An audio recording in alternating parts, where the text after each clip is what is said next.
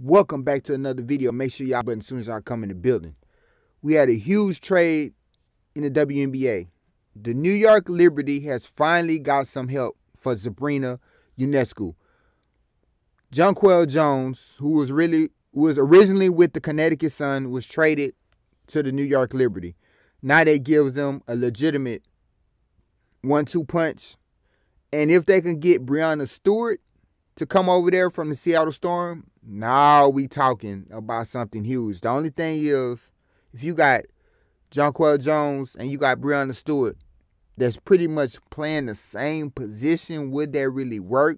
Who will play the 5? But I'm pretty sure that they will figure it out. But at least as of now, let's just stick with what's happening now.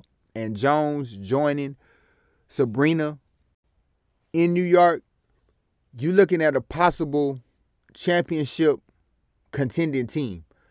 A team that maybe is on the same level as the Las Vegas Aces. A team that's on the same level as a Chicago Sky.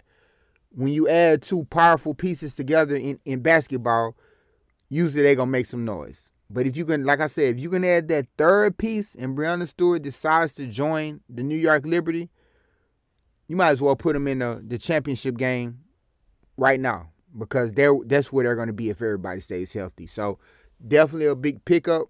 Don't understand why the Sun would let her go, but they do get the 6th pick in the WNBA draft, which I don't think it's a lot of people that's really coming out this year that's dogs compared to, obviously, unless you got the first 1 or 2 picks.